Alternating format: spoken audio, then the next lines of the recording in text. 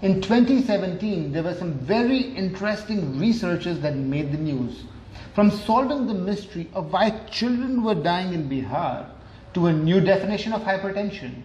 Doctors on Call talked about all these researches and much more. So today on this year-end special, we'll give you a quick recap on all the major researches of 2017. I'm Dr. Sonia Lal Gupta. And I'm Dr. Samir Gupta. And welcome to Doctors on Call.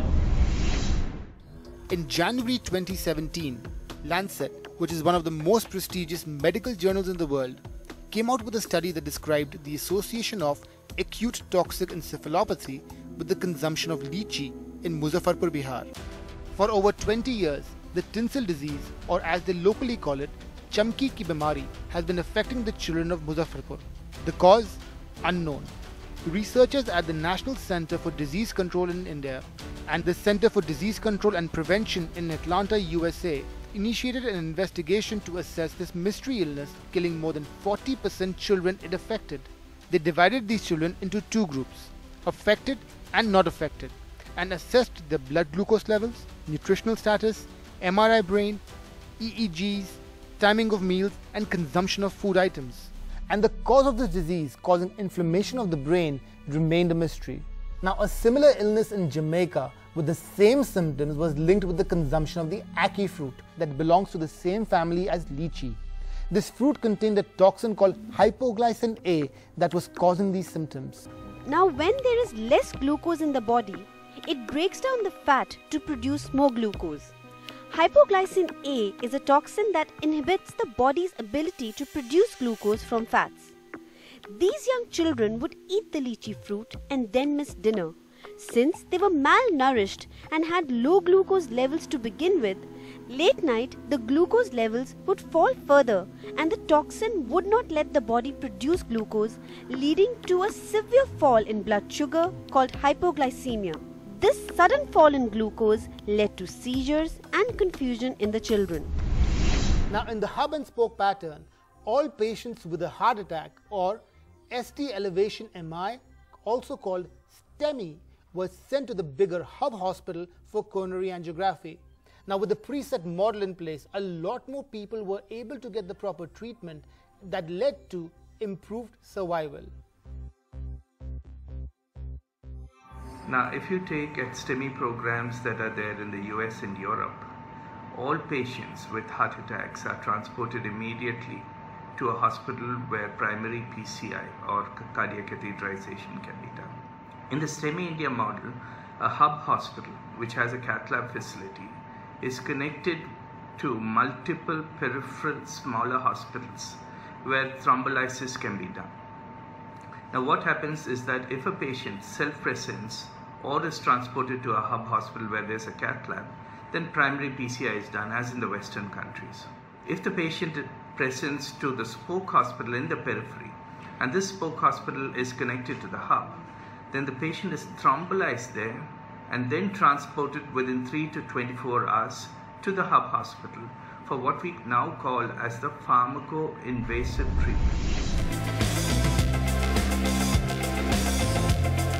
Lifestyle management apart from medications are important for sugar control. It is estimated that 1/3 of diabetics use alternative medicines. Yoga is one such form of alternative medicine that is now used all over the world. In a recent study published in the Journal of Preventive Medicine, a meta-analysis was done looking at the benefits of yoga in diabetes, and the conclusion was impressive to say the least. In this study, they looked at comparisons of people who performed yoga regularly versus those who did not. Yoga was found to be successful in lowering HbA1c, fasting blood glucose, and even controlling your sugar after a meal. People who performed yoga were also found to have a lower total cholesterol and lower triglycerides, lower LDL or bad cholesterol, and higher HDL or good cholesterol. Practicing yoga even helped lower both systolic and diastolic blood pressure. People who practice yoga regularly had a lower body mass index or BMI, as well as a lower waist to hip ratio. It basically means they lost weight. It also helped lower the stress hormone or cortisol. Interestingly, yoga helped control fasting blood glucose levels better in older people. These benefits were seen by doing an hour-long session 3 days a week in just 3 months. With 1 in 4 Indians affected with hypertension or high blood pressure, this very well can be deemed as an epidemic.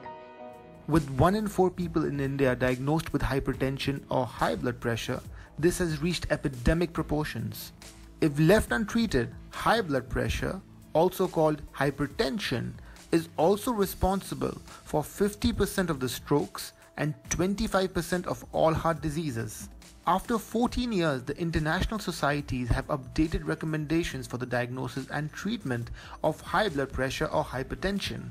In this update, they emphasize the importance of recognizing and treating blood pressure aggressively. One of the most important changes has been the way we look at hypertension. Traditionally, if your blood pressure was consistently more than 140/90, you were deemed with a diagnosis of hypertension. But according to the new recommendation, if your blood pressure is more than 130/80, means you have hypertension. This means that many millions of people who previously thought that their blood pressure is borderline or even normal may now actually be called hypertensive. This is very important to understand, as we have learned from multiple studies that some of the complications start even when you think your blood pressure is actually borderline. Lifestyle diseases are responsible for 61% of deaths in this country. According to the WHO, the most common risk factors are alcohol, tobacco, poor diet intake, and lack of physical activity.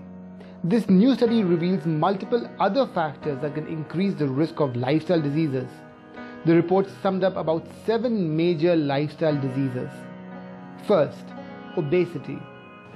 New triggers such as the presence of chemicals like DDT, bisphenol A, monosodium glutamate, and arsenic in food were found to increase the risk of obesity apart from an unhealthy diet and lack of exercise. Mental health. This study revealed an increased intake of sugar has been associated with an increased risk of mental illness, and higher levels of air pollution have been linked with Alzheimer's. Cancer. In this report, new triggers like household chemicals and cosmetics were pointed out that contain cancer-causing compounds. Heart disease. According to this report, depression causes a change in the heart rhythm and hence increases the risk of heart disease. Respiratory diseases. Global warming changes the pollen levels and the length of seasons, causing an increase in the swelling of the respiratory airways. This increases allergic and asthmatic attacks. Hormonal disorders. Exposure to pesticides and air pollution increases the risk of diabetes. Currently, this already affects every 12th person in India.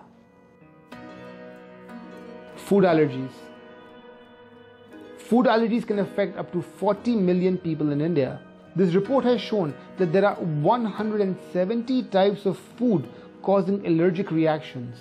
Better labeling of food has been suggested to help people identify the triggers.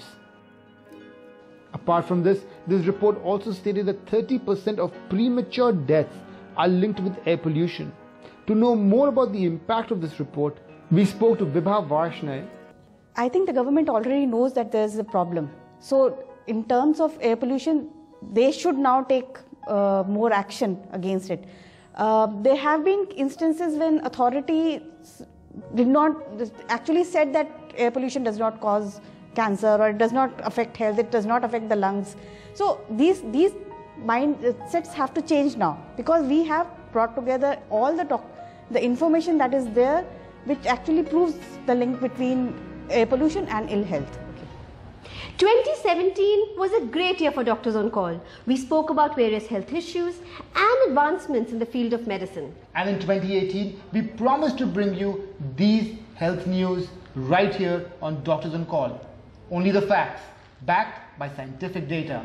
But let us remember one thing. As we embark on the new year, let us make an effort to be more healthy. Let us eat right, let us exercise, and just overall make our mindset that, I want to be more healthy. That's a great resolution. I'm totally in for that. And from the entire team of Doctors on Call, we wish you and your family a very, very happy and healthy new year.